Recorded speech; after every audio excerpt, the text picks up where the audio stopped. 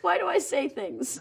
Why do people give me opportunities to say things? Stick to the script, Bex. Okay, moving on. Hello, I am Bex Taylor-Klaus, and I'm here to take the LGBT quiz. There are no points. Well, there are points, but they don't really matter, and so I hope to get very few.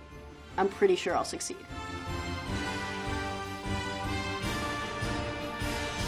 This 2010 animated series introduced us to a romance between a princess and a vampire. Please, please, adventure time? Yes, Bubbleen!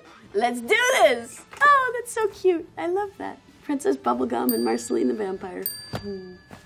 I am a fan of Adventure Time, mostly because I'm a fan of Jeremy Shada. I love Marceline as a character, little vampire goth lesbian and her warrior princess girlfriend. Just, it's everything I ever wanted. In the comic book, Dykes to Watch Out For, yes. This 3-rule test was created that is now applied to most movies when questioning the inclusion and representation of female characters. So this was created by Alison Bechdel, who also created the graphic novel Fun Home, which has then been turned into a musical. Fun Home is one of my favorite graphic novels ever, so Alison Bechdel, if you're by any, chance watching this, I love you.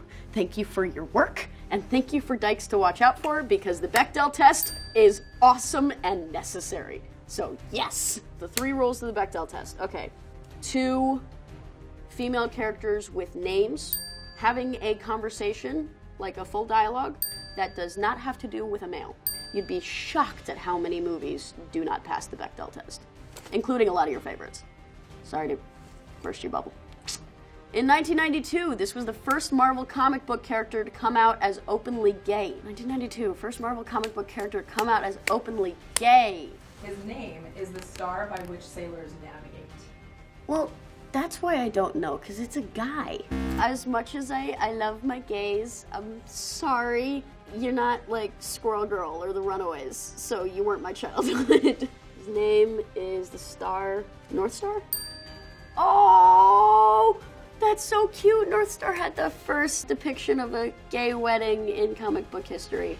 Way to go, 1992. This 2012 Disney Kids animated series culminated with the confirmation of the same-sex interracial relationship of 2 police officers. Yeah, I don't know this one. I'll give you a clue. You might not have seen it, but they solve mysteries out of a mystery shack, and the lead... Of course I've seen it! I just haven't seen the last 3 episodes because I'm not ready for Gravity Falls to be over! One thing that I do a lot when I love a series is I will wait for 3 years to watch the last 3 episodes because I just can't say goodbye to this series that makes me so happy. Deputy Durland and Sheriff Blubbs. I ship it. Just on principle. And it's confirmed! Yay! What modern hero/anti-hero is considered one of the most accurate and empowering depictions of a trans character in the Marvel Comics universe? Ooh. I'm racking my brain. Do you want to know the world that they're in? Yes. Asgard. I never would have known that. No, not a chance. This is a trick question. This is mean. This is a trick question. But I now know the answer, so thank you. Sarah, the partner of Angela, who is a little-known sibling of Loki and Thor. Also, Loki is canonically genderqueer. This animated series introduced the world to Todd Chavez, the first depiction of an out-ace Latinx man in television. Way to go, BoJack Horseman! Always with the win. And yeah, the first depiction of an ace Latinx man in television. That is so cool.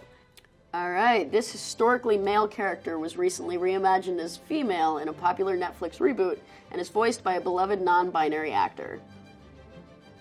Please tell me this is Pidge. Aw, you think I'm beloved? Ah, thank you. That's so cute. I feel so special. I love Pidge!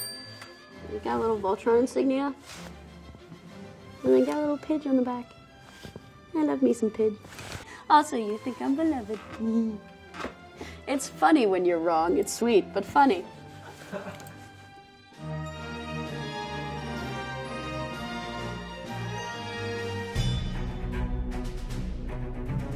No, pineapple is a disgrace. No, it can't be pineapple, but, I am the knight! Don't argue with me! Oh my God. Mr. J! If I break your phone, can you get another one? Okay, good. This is fine. So, I'm looking to get a table for 4. Don't put me on hold. I'm on hold. No, this isn't Buka. This is Sparta. I'm just gonna keep throwing my phone.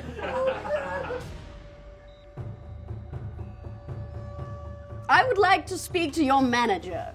No? I have this device here that can nuclearize your store in about 5 seconds. It's still a no! Oh, you want to play this game, do you? I think that's a bad decision. But I can't make decisions for you yet. Still working on that technology. Alright, I'm Bex. This has been the LGBT quiz. I learned something. I learned a lot of things. I hope you learned something. Maybe a lot of things. And thanks for sticking with me through all my terrible impressions. It's been a blast. I'll see myself out.